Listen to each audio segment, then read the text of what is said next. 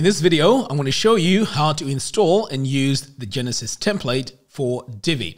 Let me show you how. So when you download the template, this is the file you get. This is a zipped file. So I'm just going to double click on it and this will open. And in this folder, you have two files. So there's a dark theme and also the light theme. So in this example, I'm going to show you how to use the dark theme. So before I can show you that, I just want to show you a few pages here that you get when you use Divi. So as you can see here, if we try to search something on the website, this is the results page.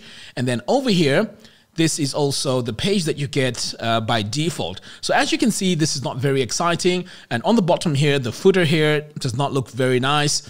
And on the top here, I mean, it's not really customized. So this is what this template is going to fix for you. All right, so what we're going to do now is I'm going to come over here and it's time now to install the template. So I'm going to come to the bottom here where it says Divi, click on Theme Builder. So all we have to do now is to come over here to the top right, click on Portability, and then this is where you want to import the file. So I'm going to click here on the Import tab, and then you want to click here where it says Choose File. So the default actions here are override the default template and allow the import to override existing assignments. So basically what we need to do now is decide, of course, which template you want to use, the dark or the light theme. So in this example, we're going to use the dark theme. So I'm going to drag this file, which is on my desktop, onto here.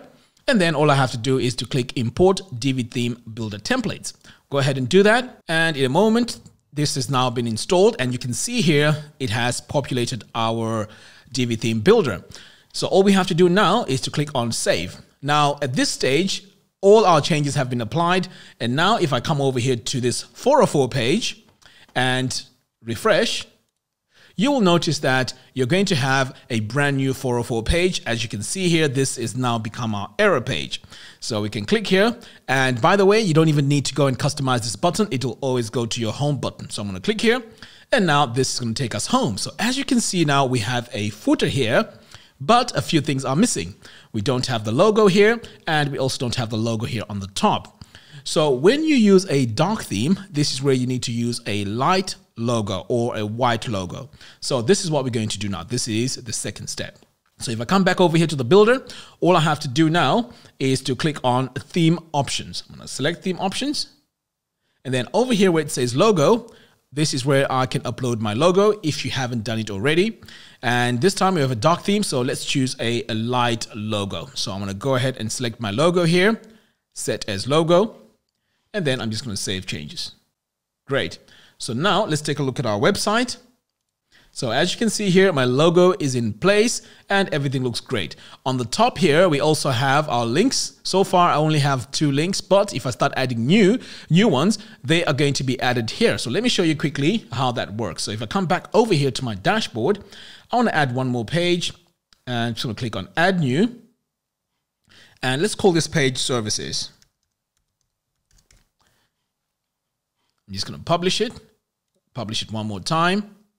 Okay, so now that our page has been published, we need to come here where it says Appearance, click on Menus, and we just need to add this page that we've just created over to our menu. So I've selected it, click on Add to Menu, and you can see here our page has been added. So now you can drag it and place it in position. I'm going to save changes. And then now if I come back over here and refresh the page, you notice now that we have services on our menu. Great. So now let me just quickly go into this page and just add some content here.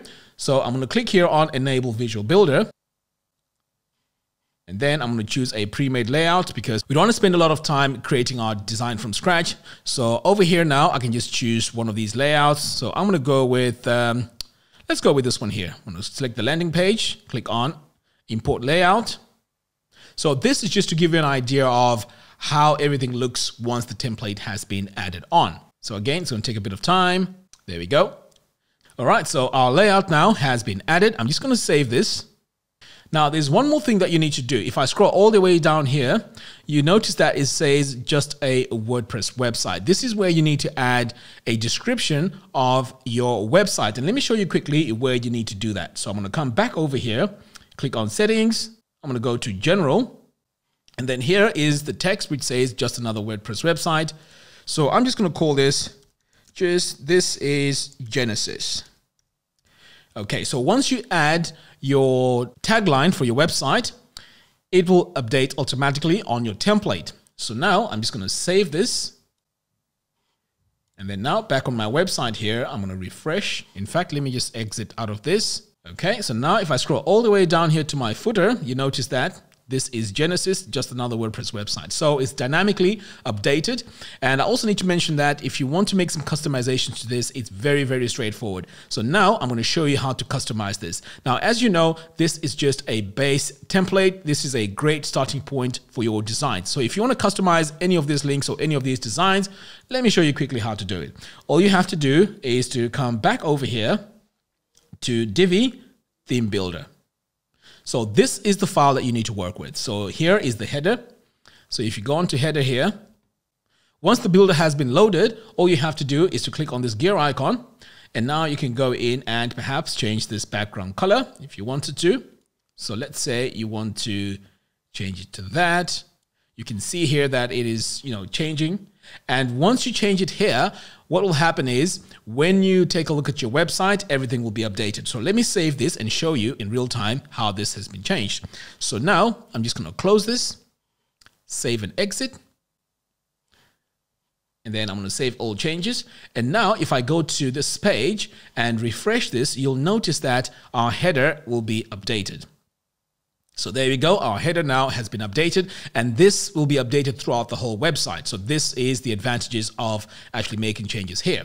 Now, the same thing can be done as well on the footer. So let's say you want to work on the footer. You can just click on this icon here. And then if you click here on your section settings, this will allow you to change the background color here, like what we did with the header. And let's say you want to change the links here. You can always click here on this gear icon on module settings, and then you can just, click these links here, change them to whatever you want. And also you can also change where you want to link them to. So this is very straightforward. If you want again to change the colors, you can always come over here and you can just change your colors that way. So if you come over here, you can just change the colors like that. And as you can see, they are now updated. All the changes you're going to be making here will affect the whole website. So this is why it is important to use this template as your starting point. All right, so now that we know how to edit this, let's take a look at a whole template now on our website. Okay, so I am going to just close out of this. And I will not save any changes here. And as I mentioned before, if you want to change any of this, the search results page or the custom body, all you need to do is to click on this pencil icon and you can make your changes in there. If you have any confusions, just let me know and I will go through this with you step by step to make sure you have the right settings you want. All right, so now that we have all this, what you need to do now is if I refresh this, right, this results page, you will notice that this is now looking way much better. So you can see here, this is my result and this page has been totally customized to look really, really nice. This is what makes your websites professional. Now, the final thing is while you're working on your template, you'll notice that it looks like it's cut off at the top. This is because you need to log out of this website in order for you to see everything clearly. So if I just click here on log out and then go back to the site like that, now you can see our full header is now working. And if I scroll, you can see it shrinks into position. And then I can just, use my site. And if I scroll back up, you can see it expands as well. And all the way down here to the bottom, this is my footer. And all the changes that I do here will affect the whole website. So this is how you use the Genesis template. As I mentioned before, if you have any problems or trying to use this template, please let me know and I'll help you work out those issues. Thank you very much. See you soon.